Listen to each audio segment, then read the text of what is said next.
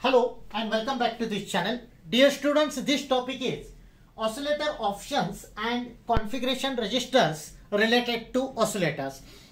From the exam point of view, you may expect the question like what are different oscillator options available for PIC microcontroller, or what are different modes of oscillators in PIC microcontroller, or explain the functioning of every bit of configuration registers used for oscillator options. Basically, as the name indicates, oscillator options means we will be studying the clock signal which is required to operate microcontroller, PIC microcontroller, and different peripherals connected to it.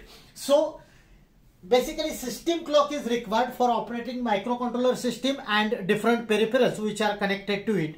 If we are talking about the PIC microcontroller 18F4550, then there are three different types of oscillators. First is primary oscillator. It contains internal oscillator block which is inside the microcontroller and external crystal. Then secondary oscillator, here external sources are not connected to pins OSC1 and OSC2. These pins are the pins of microcontroller related to oscillators. So external sources are not connected to these two pins. But if the microcontroller is making use of secondary oscillator, then in that case the microcontroller continues, this oscillator mode continue to operate even if the microcontroller is in power down mode. Dear students, मैंने already power down mode के लिए एक separate video बनाया. Please do watch all earlier videos क्योंकि सब videos सब topics interlinked है. So third is internal oscillator. It is the special case, special type of oscillator designed especially for providing the clock signals in power down mode. So it acts as the clock signal or clock source in power down mode. Then it is applicable for special features like WDT, which is a watchdog timer. Next part is operating modes of different oscillators. देखो, अगर exam में question ऐसा है कि explain oscillator options or what are different oscillator options available in case of PIC microcontroller. So जो पहले का explanation है वो लिखना है, and your answer must include all these points. Or you can well expect separate questions as far as this operating modes of oscillators are concerned.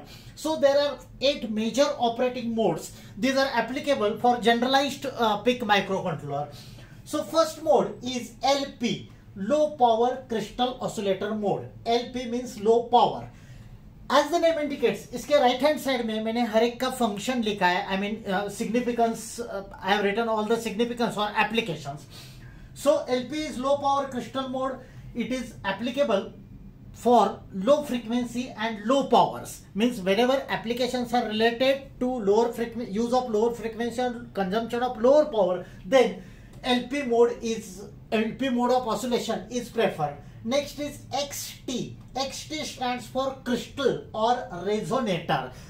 देखो दो pins है माइक्रोकंट्रोलर में, पिक माइक्रोकंट्रोलर में, OSC1 and OSC2. In between these two pins, crystal or resonator is connected. So XT is related to that oscillating mode. Third is HP, high speed operations. As the name indicates, it is applicable for high frequency applications and it takes more current. इसमें जो low power mode है, it is applicable whenever the applications require low power. That means these are the applications related to low current. Whereas this HP, high speed oscillator mode, is related to the applications for high frequency and higher current. Next is RC. That is external resistor or capacitor mode.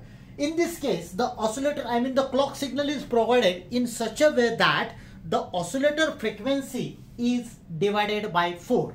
Next, EC, that is external clock. So it is external clock out, and in this case also the oscillator frequency is divided by 4. So you can take out this signal as an external clock out. Then ECIO means external clock with input output pins enabled. Means whenever you are enabling input and output pins, then this mode of oscillation is preferred, that is external clock with input output pin enabled. So it is related to the pins input and output when these pins are enabled.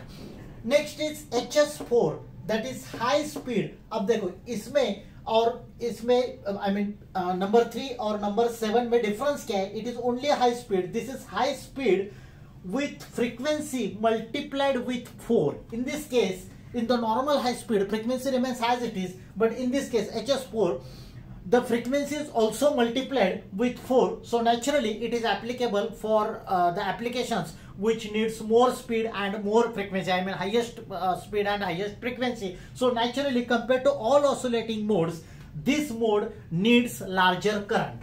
Next is RCIO, that is external resistor or capacitor with input output pins enabled. I say that wherever in operating mode IO term is there, this term, these oscillating modes are related to input and output operations, input and output pins.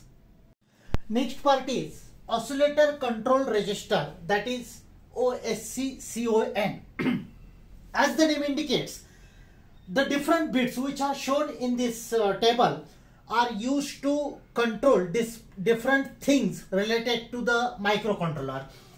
So we'll talk bitwise. Bit number 7, that is MSB, it is IDLEN bit, that is idle mode. If this bit is 1, it indicates that the microcontroller is in idle mode after the sleep instruction, whereas when this bit is 0, it indicates that the microcontroller is in sleep mode. Then these 3 bits, bit number 6, bit number 5 and bit number 4, where I have written IRCF2, 1 and 0, these bits are basically used as internal oscillator frequency select bits. So this is internal oscillator frequency select bits. The different combinations are written, means अब देखो sequence ऐसा ही, bit number 6, 5, 4, मतलब उल्टा sequence है. So it is 1 1 1 2 0 0 0. So if combination is 1 1 1, the frequency of oscillator, rather the clock frequency, will be 8 megahertz. That means this clock will be directly generated from the internal source, internal clock source. Next 1104 megahertz and so on. Last is 000. The clock frequency will be 31 kilohertz and it is internal RC circuit, INTRC mode is used, which we have already discussed. Then bit number 3 is OSTS bit, that is, if this bit is 1, it is oscillator startup timer, timeout is expired. So this bit is related to information of oscillator startup timer. So if this bit is 1, it is giving indication that oscillator startup timer timeout is expired, and if it is 0, it indicates that oscillator startup timer is in running condition. Next is IOFC. So this is bit number 2. If this bit is 1, then internal oscillator, INTOSC, internal oscillator frequency is stable. This bit is basically used to give the indication whether the oscillator frequency is stable or unstable. So bit 1 indicates it is frequency stable. This is the frequency related to internal oscillator. And if it is 0, frequency is unstable.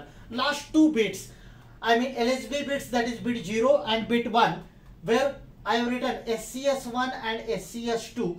These bits are basically system clock select bits. So you can select a particular clock by choosing the combination of bits. Like if the bit combination from bit 1 to bit 0, I say. So 1 1, or if it is 1 0, for any combination 1 1 or 1 0, internal oscillator clock will be selected. If combination is 0 1, that means this bit number 1 is 0 and bit number 0 is 1. Combination is 0 1, then timer 1 oscillator is selected, and if combination is 0 0, then primary oscillator is selected. Next, most important part is configuration register. There are different configuration registers.